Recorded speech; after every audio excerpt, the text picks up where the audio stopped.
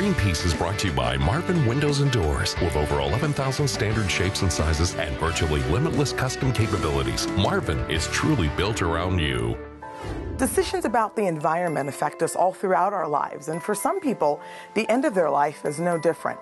Green burials or natural burials are a growing choice, and many people are considering the options. A green funeral or a natural burial affords people to become more participants in the care of their dead as opposed to being spectators in the front pew.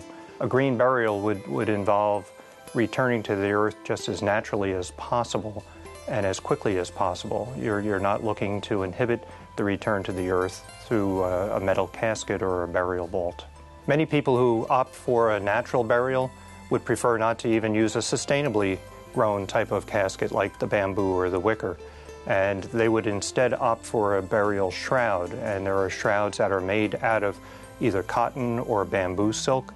And many of the bamboo silk ones are actually dyed with a vegetable dye so that they're about as organic a product as you're going to find. A final resting place is a big decision, and some cemeteries are even dedicating a separate area for green burials with a separate set of rules. There are about 20 to 25 true natural burial cemeteries in the nation right now.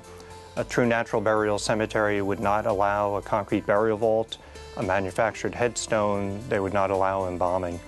The burial is pretty much either in a shroud or in a sustainable type of casket. Traditional burials can cost upwards of $10,000. Green burials can cost half of that, depending on how green you want to go.